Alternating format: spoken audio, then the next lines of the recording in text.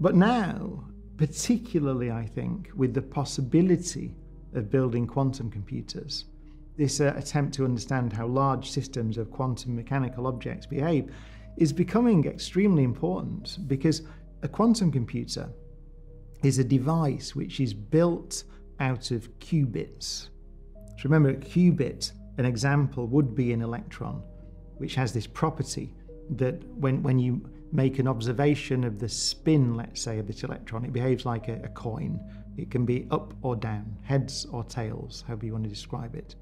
But that thing can also exist in a superposition, a combination of these things, and it's a perfectly valid configuration. And you use that. That's the kind of property that you use in building a quantum computer. You can also then ask the question, well, what happens if I get another one, two electrons together? These can be in what's called an entangled state.